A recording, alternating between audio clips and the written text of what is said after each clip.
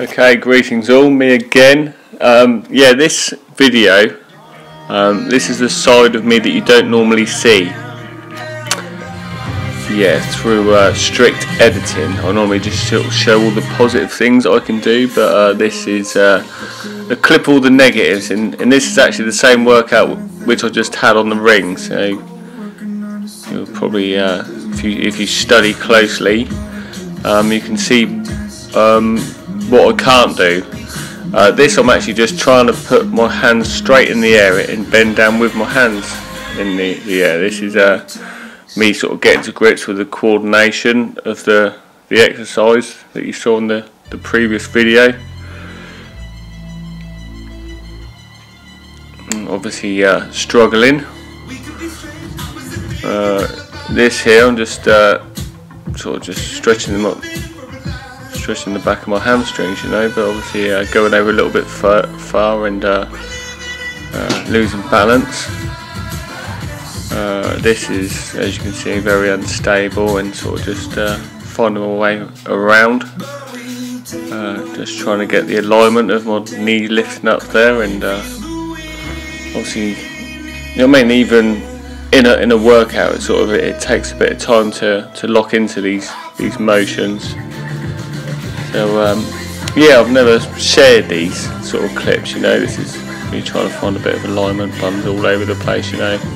The end goal is to actually obviously put everything straight, but it's not straightforward, you know. And I think I've sort of shied away from it, obviously not exposing myself, you know. I don't like people seeing my weakness, you know. I don't like putting my weaknesses on display, and yeah, it sort of makes me feel quite anxious in a way.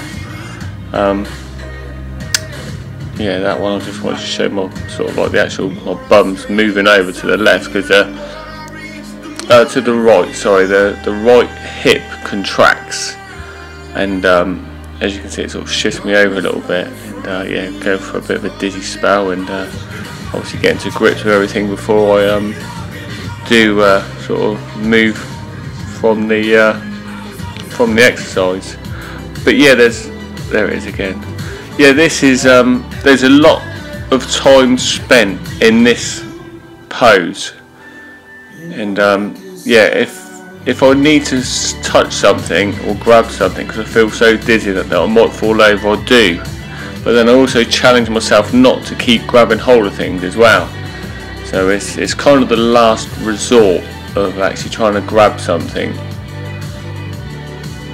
But yeah, this is in every workout, you know. You saw me flipping around on the rings. It's exactly the same workout, and yeah, this is what I've got to contend with, you know.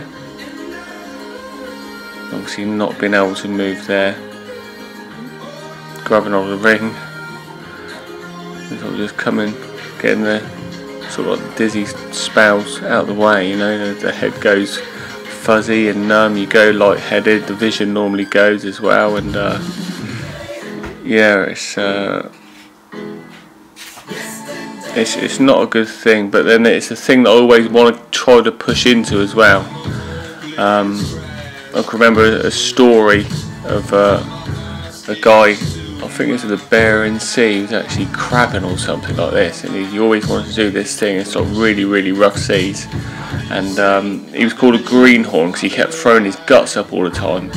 But eventually this greenhorn guy, probably only young 20s, he did actually manage to get over it, sort of thing. He's no longer a greenhorn, and now he's like a hardened sort of seaman as well. So yeah, I kind of think, well, if he done it like with that sort of same again consistent and persistent effort, I maybe can do it as well. Try to get rid of the bit of the dizziness as well. I've definitely chipped away at it. I know for a fact I have, because there's a lot of motions I can do now without getting dizzy. Obviously this is pushing it further to the extreme, you know, but yeah, that's what I want to do, you know. I don't want to be it's the saying goes, if you do what everyone else is doing, then you can only expect what everyone else is getting. and yeah, I've got to push myself in sort of places, mentally and physically, emotionally, more than I ever have done, you know. And yeah, just showing you a little bit of the insight of what you don't normally see, you know. And thought I'd share a bit more of me standing around doing absolutely fuck all, you know. But yeah, that's what it is. See you in the next one.